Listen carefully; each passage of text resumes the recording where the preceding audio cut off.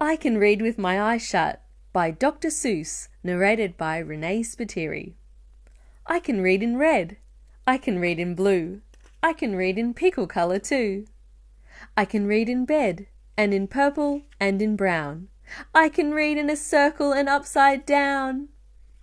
I can read with my left eye. I can read with my right. I can read Mississippi with my eyes shut tight. Mississippi, Indianapolis, and Alleluia too. I can read them with my eyes shut. That is very hard to do. But it's bad for my hat and makes my eyebrows get red hot. So, reading with my eyes shut, I don't do an awful lot. And when I keep them open, I can read with much more speed. You have to be a speedy reader, 'cause there's so much to read.